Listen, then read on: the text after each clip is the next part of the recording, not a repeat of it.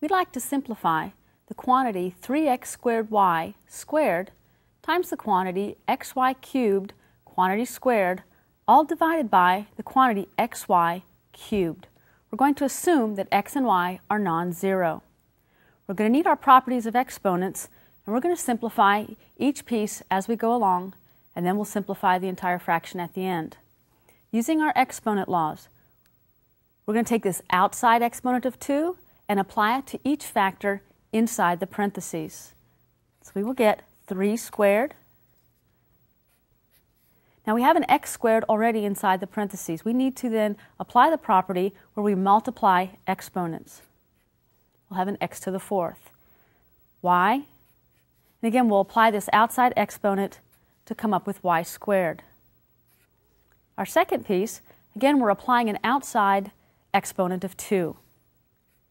Apply that to each factor inside the parentheses. We'll have x squared. Y cubed needs to again have the outside exponent applied through multiplication. So we'll have y to the 6th. Our denominator will apply the outside exponent 3 to each factor inside the parentheses. Simplifies to x cubed, y cubed. Let's clean up this numerator. 3 squared we can easily compute to be 9. As we go left to right, we're looking for like bases to again apply the properties of exponents, where if we're multiplying like bases, we add exponents. An x to the 4th and an x squared. We have like bases. 4 plus 2 simplifies to an exponent of 6. A y squared and a y to the 6th power simplifies to y to the 8th. Our denominator is still the same. Now ready to simplify the remaining fraction. Notice we have like bases being divided. The property for like bases being divided is to subtract the exponents.